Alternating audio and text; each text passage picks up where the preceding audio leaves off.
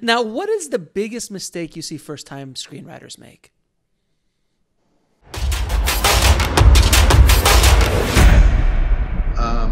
The biggest mistake screenwriters make, I would say the biggest mistake all writers, new writers make, and even a few that are like along the way, is not recognizing. A lot of people go, you know, if I get it really good the first time, it'll save me time on editing.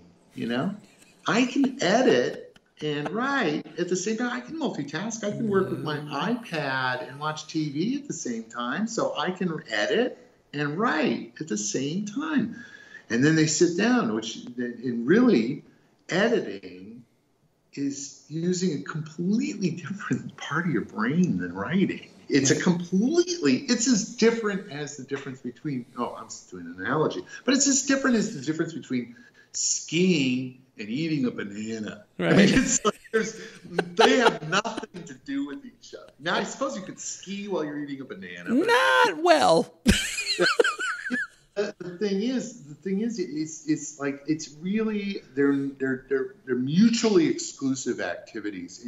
And what I find is the effect is like, when people do that and they go, that's where you get into it was a dark and stormy night. Oh, no, that sucks. It was a shadowy and rainy night. Oh, that's worse. You know? And this is the recipe for complete writer's block and paralysis, where you're trying to make qualitative decisions about things that are just dumping out of your head. Okay, right. You cannot do it. You cannot do that. You can't do it.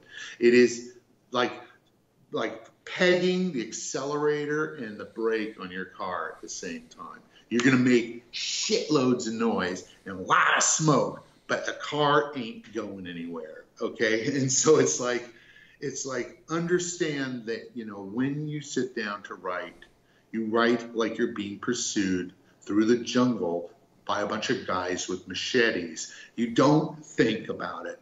You can be thinking, oh, this is shit. I know it's shit, but I've got to get through this scene. Okay, I know what the next scene's going to be, and just get through it. Get through it. Write forward. For Christ's sake, when you sit down to write, don't sit down and read everything you've written before you write. Okay, because now you're editing again. Stop that. No. So you just sit down, you read the last few words, and you go, oh yeah, that's where I left off, and you just pick it up.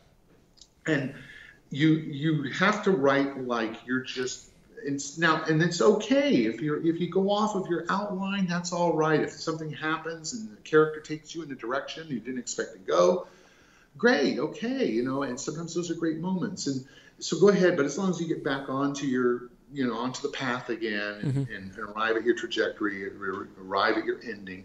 But just get that first draft out, get it out as quickly as humanly possible, and I can guarantee you that the parts that you thought while you were writing them were just shit on ice, actually you'll reread them and you go, well, this isn't bad. And the stuff you thought where you were, oh my God, I must be channeling, Eugene O'Neill, it's just garbage, And so it's like you have no way of knowing how well you're doing while you're creating. You can't be, so that's another reason.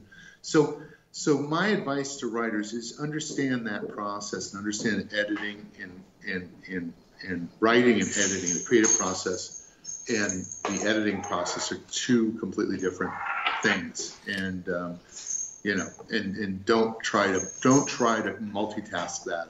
It never goes well.